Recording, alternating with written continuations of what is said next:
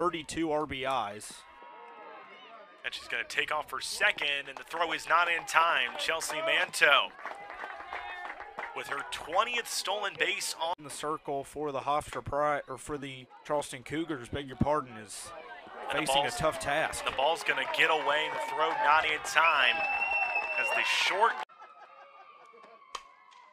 It's going to be shot toward the shortstop, Giordano. It's going to be a tough play in time. What a stretch at first base. Wow. By Angelina Iapollo. Wow. It's going to be a base hit through the 4-3 hole, and Hofstra will plate another run. Just mentioned she had 30 hits, give her 31, and bring up her RBI tally to 5. And runs one of those earlier today.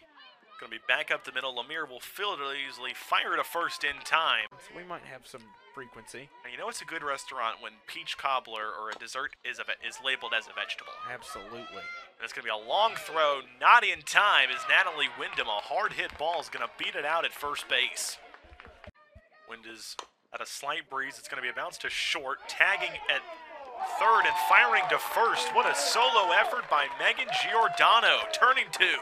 Wow.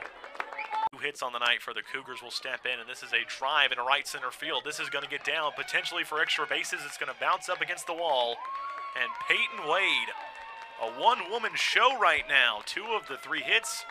This one goes for extra bases. 2-2 from Mullen.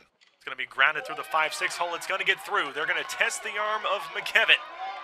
And it's not in time. Kellyanne Carter will score, and Noel Dominguez comes through again.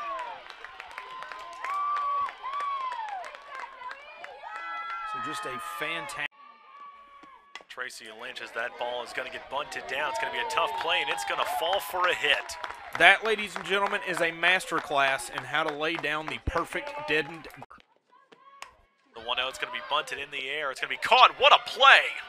Oh! Peyton Wade sliding in. Switched back. And it's going to be a shot to left field, and another diving play by the College of Charleston. Oh my goodness! It's going to be a shot back up the middle. Going to be a tough play, and oh my goodness, again.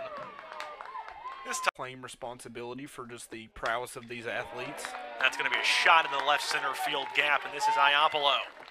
Iapollo chugging into second. She'll slide in safely with an extra base hit.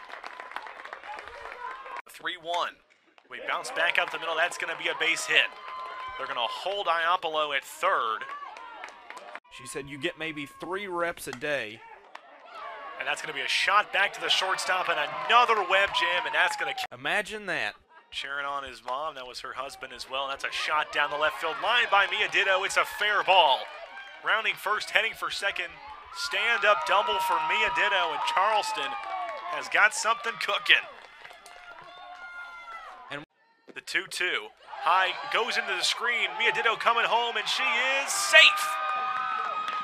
The wild pitch by Pisapia scores Ditto. The weather. It's going to be a shot toward third base. Dominguez can't come up with it, but that was a rocket from Wilson.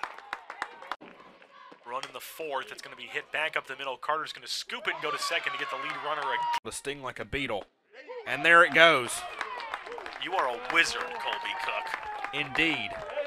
And so... that was brilliant. Off-speed pitch, going to be grounded to Jenna Carter. It's going to be a tough play. Bobbles, fires to first, not in time.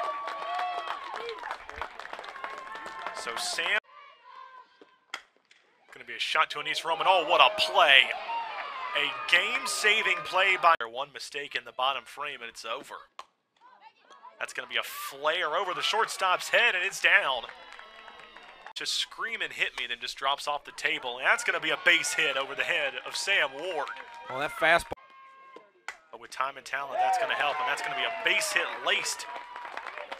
It's going to be dribbled back to Peyton Lemire. Going to have to show the athleticism, and she does, and she's out at first base.